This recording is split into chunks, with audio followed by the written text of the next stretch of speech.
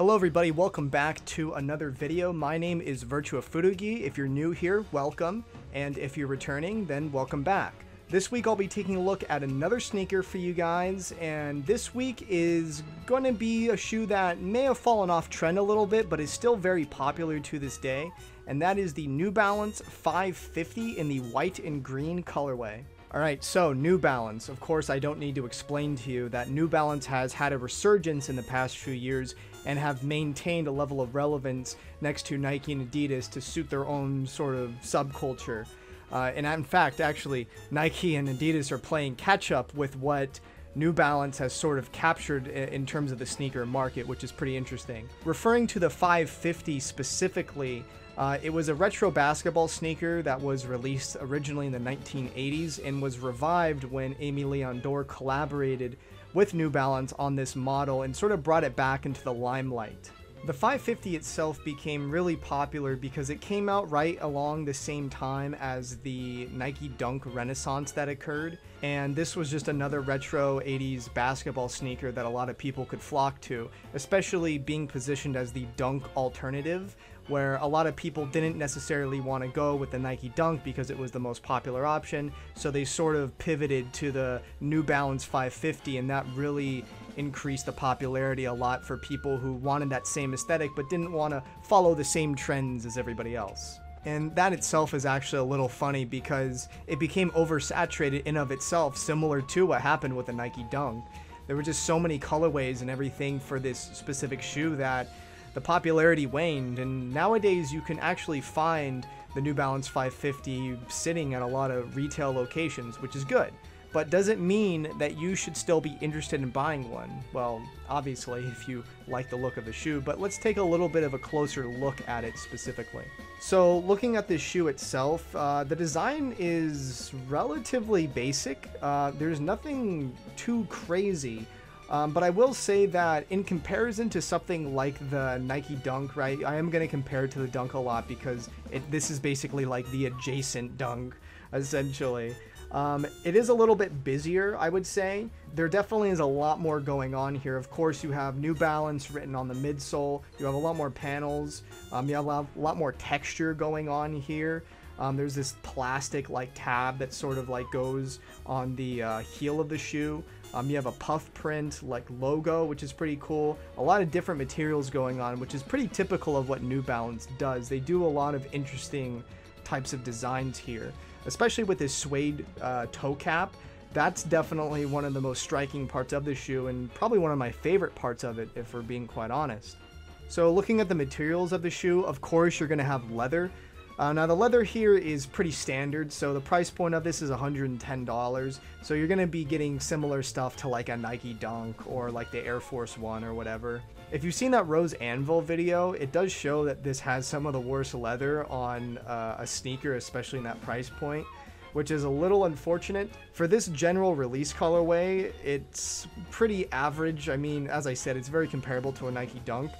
But if you were to get those Aimé Leon Dore collabs, apparently they have better leather. I can't say for sure, but what's here is fine. I mean, it's exactly what you would expect. I would say if you've seen a Nike Dunk, it's pretty much the same.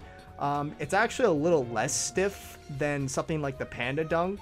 The Panda Dunks got really stiff, especially with the restocks. Those things are basically being like churned out like crazy. So I can absolutely say that those probably have worse leather.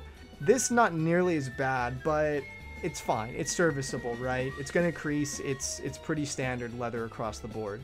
As for other materials, of course, the tongue is going to be made out of nylon, and you get this pretty cool looking basketball graphic for New Balance, as well as you have mesh and the suede toe cap, which I already mentioned.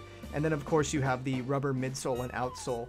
And these are fine. There's some branding, right? You have the New Balance logo as well as New Balance written out. So this shoe is pretty heavily branded. So if you're not really a big fan of like super busy designs and graphics going on, you might not like this one as much.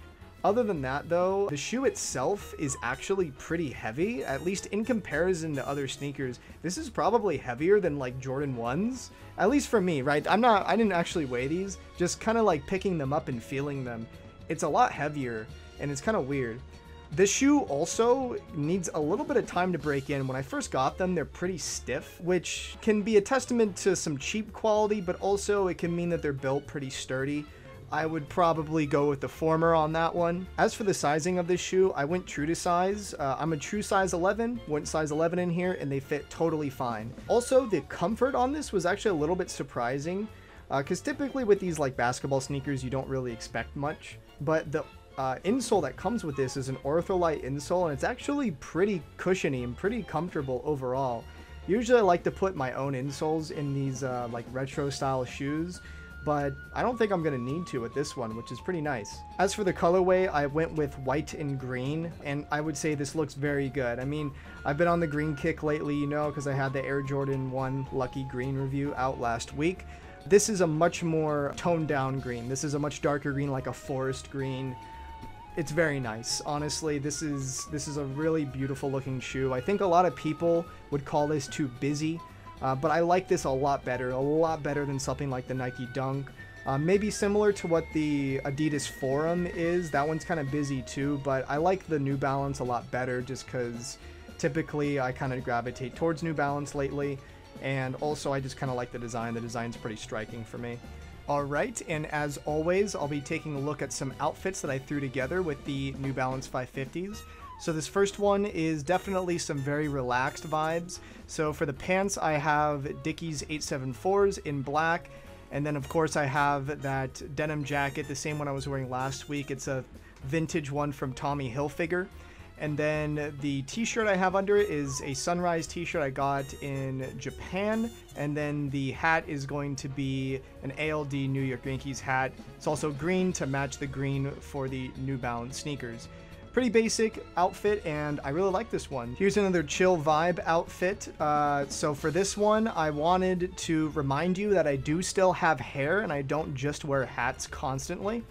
So for the pants, I have some Made in USA Levi's. I believe those are Orange Tab 606. That's the model. So a little bit of a skinnier fit on those. And then for the sweater, of course, that is a Supreme sweater with a polo under it, just to kind of show that, you know, I'm dressing it up a little bit. It's a little bit more preppy, right? A little bit more preppy, but still showing that I'm cool enough to wear Supreme, that I'm the it guy, you know what I mean? So yeah, another pretty basic outfit, nothing much going on here, but hey, you know what?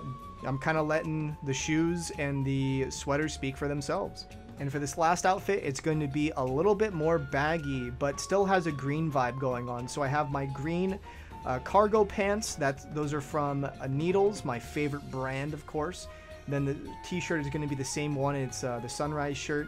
And then that button-up shirt I have over it is going to be some vintage thrifted shirt from Jeffrey Bean, I believe was the brand. It looks really nice, and I like the stripe on it, and it's green to match the green vibes, of course.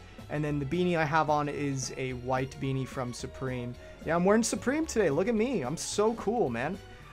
Really like the proportions on here. Very relaxed, very casual, and it looks cool to me. So I hope you think the same.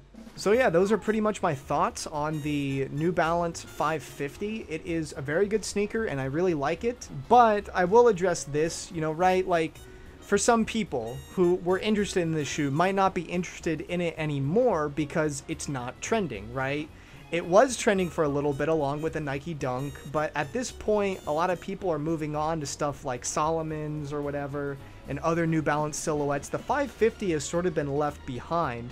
Now, ALD is coming out with another collaboration for it, but at this point, you'll see a lot of 550s sitting, and I think that kind of puts people off a bit because they kind of like the exclusivity, they like it being a hyped product, they kind of like all that element to it, but for me, right, like, I just like the look of it. Like, I just really like the aesthetic, the retro aesthetic. I think that's really nice for me, and I don't really care much about the fact that it's not trending anymore, and it's dead, or whatever you want to call it.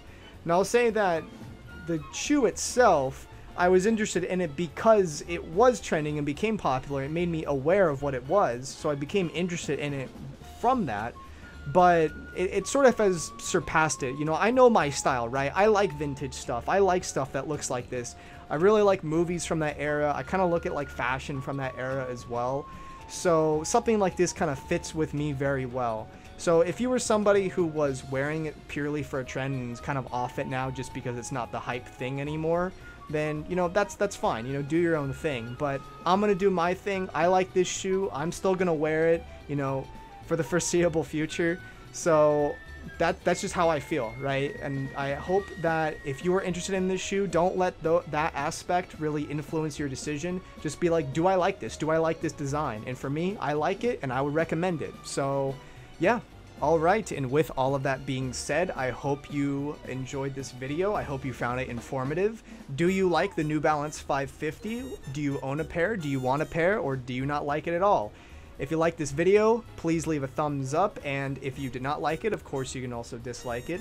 If you like my content, of course subscribe, and I will see you guys next week for another video review. So I hope you had a good one, and I'll see you guys next time. Virtua Furugi signing off.